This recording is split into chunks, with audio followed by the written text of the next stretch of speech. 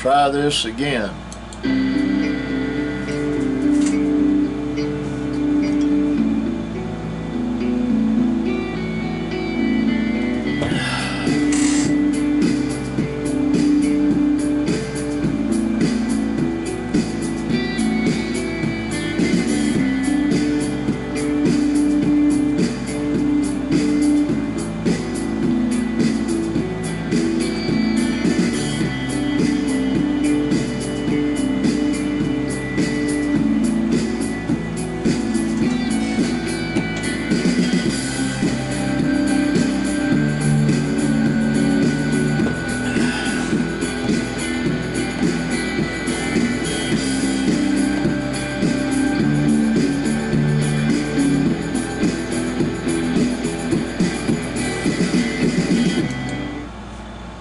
Hi y'all, I tried this a while ago and I'm probably just going to have to break down and get me another one of these cheap cameras. They're like $100 at Walmart. I bought that one not too long ago and I've dropped it twice now. And my old one like that I dropped all the time, but it finally got to the point I couldn't repair it anymore. This one is close to that point now, but I'm going to use it as long as I can before I get another one. Now, to Mom. I love you, Mom. Your oldest daughter said that you have an appointment with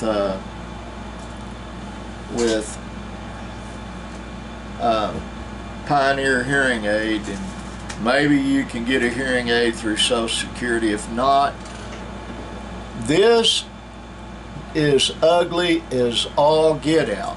But let me tell you something. It works exactly the same as the more expensive hearing aids I've had. And I've got one of these brand new in the box that I'm willing to ship to you along with a supply of batteries. If you end up needing a hearing aid or two. But I use this one because it filters out all the background noise. And when you're doing hearing aids, I use the phone on my left ear because it hears pretty good. My right one's got real problems, so I use that hearing aid at night when Linda and I are sitting and watching things in the parlor or when I'm at church, so I can hear what my pastor's saying. Now I'm going to get on to something a little more serious, and yeah, it's a new hat band.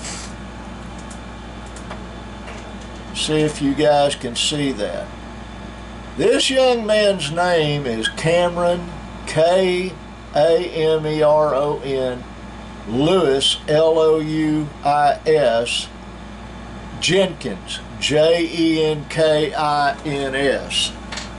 Earlier today, he was stopped. There was a Cleveland County deputy attempting to make a traffic stop on him. He jumped out and opened fired and shot a passing motorist and killed them. I don't know if it was a male or a female, and wounded the deputy. I don't know if the deputy wounded him or not. This was at the mile 60 mile marker up by Wynnewood. It's on a place called Rupp Road, R-U-P-P-E, we pronounce it Rupp, just north of the Davis I-35 turnout at exit 55. He was headed south when in a pursuit when he pulled over and opened fire on the deputy. The deputy was wounded. He's in a hospital. We live right off of Interstate 35, but I always carry one of these. I never not have one of those on me. That's my old service revolver I carried for a long time. And yes, I've been in gunfights with it. Mr. Jenkins would make a really bad mistake trying to pull something here at the farm, because all of us are, let's put it this way, we will protect ourselves.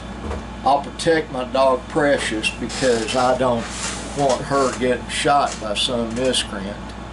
I'll protect my wife, I'll protect my grandkids, my son, and anybody else here. This guy has several arrests and convictions, and there was a warrant out for his arrest. And I think that's why he was headed south, or actually might not have been. I believe he lives in either Cleveland County or Oklahoma County. He's got traffic in both counties. He's well known up there.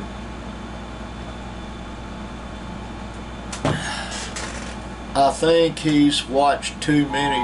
Oh, there it is.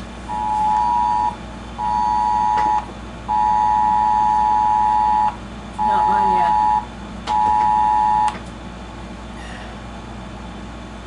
yet. We keep getting these alerts. Severe thunderstorm near your location. Alert in effect until 10 p.m. Till when? 10 p.m. Yeah. I'll get done with this in time. I'll get it in the van and go get them. Okay.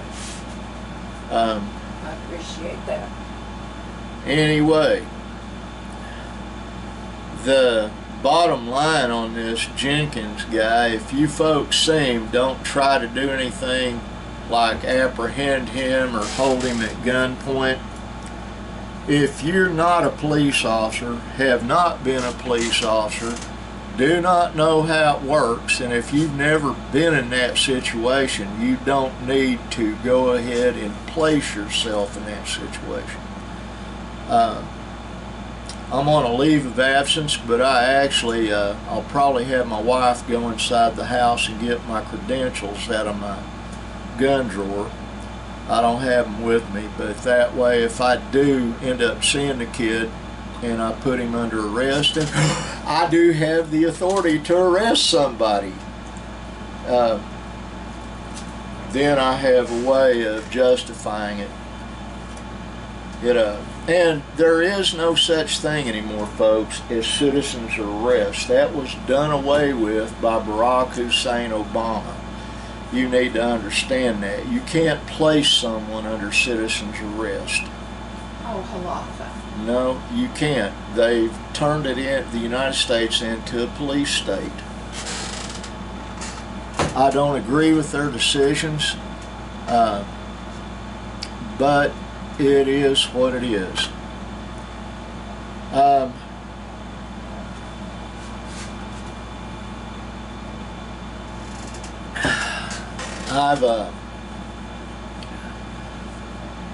I've not got a whole lot to say today, really. I've been out with my wife. I'm going to continue to be out with my wife. If I'm lucky, she'll go to church with me tonight. And if I'm not lucky, she'll stay home. But she's not doing real well. And that old van of mine, Kills.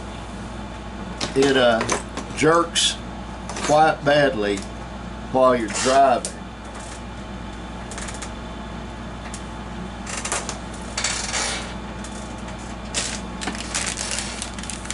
I squished a bug on my desk. I've got to clean my hands. Ew. Yeah, ew. Yeah, we had a great meal at Carl's Jr. and then we went and got donuts, and then we went and we put gas in my van, and then we came home, and then I got on here. Spider or cockroach? Cockroach. Yeah, they came in when the... Yeah, they're coming in because it's starting to cool. It's going to cool off shortly, and they want some place to live. Oh. Aren't I lucky? They picked my office. Oh, honey, they're coming in the house, too. Anyway, Mom, I hope you're doing well. I hope the cataract surgery goes well. To my sister, my beautiful sister, and her husband, J.D., and my younger beautiful sister, and all my siblings, I love you. Anybody watching this know that I love you. I'm a crazy old cripple guy, but I do love you with my whole heart. And I want you to thank God for your blessings, because you are blessed. And I want you to always be kind, like that sign right there says. Always and ever be kind. Love you, God bless you, and bye.